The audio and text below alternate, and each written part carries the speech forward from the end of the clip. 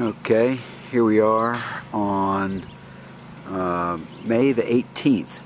Looks like we got the roof done now and getting ready to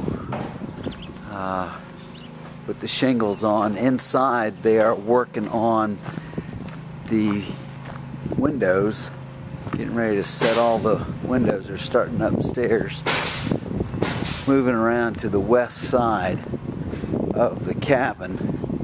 Off in the distance, that's Table Rock and Hawksbill.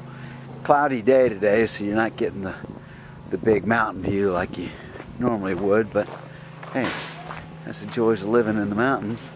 It changes all the time. Here's the west face of the lodge.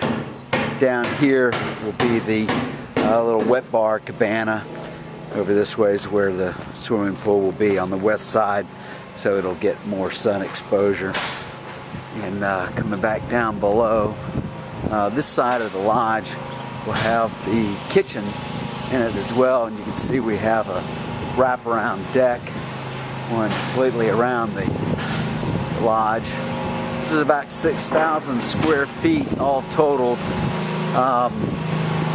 Down below the fitness center, down in through here, and down where I'm standing there'll be a big patio area with lots of sitting areas and little stone laid fire rings.